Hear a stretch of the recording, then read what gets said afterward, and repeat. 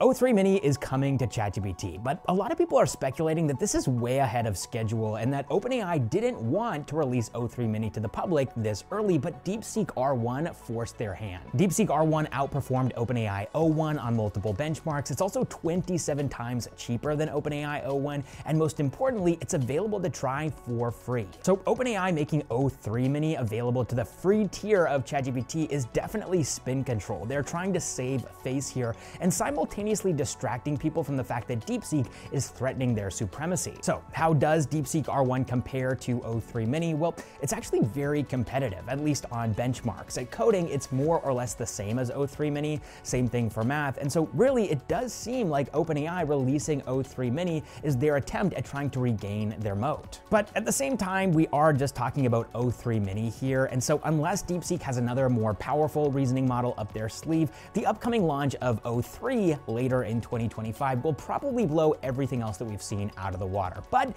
it's not going to be open source, and so DeepSeek still has an advantage.